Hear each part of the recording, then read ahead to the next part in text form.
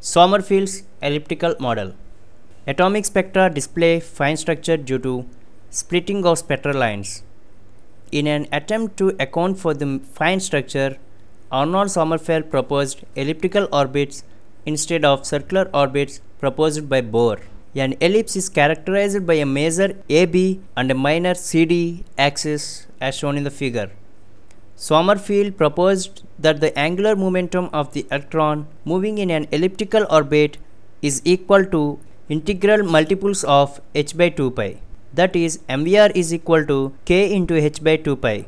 K is equal to 1, 2, 3 and so on, where k is called the azimuthal quantum number.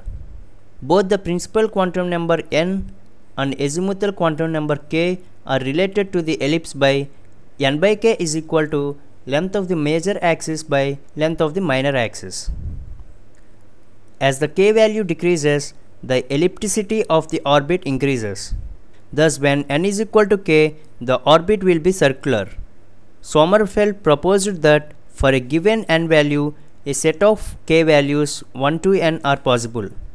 In other words, for a given stationary orbit, a set of substationary orbits are present as shown in the figure.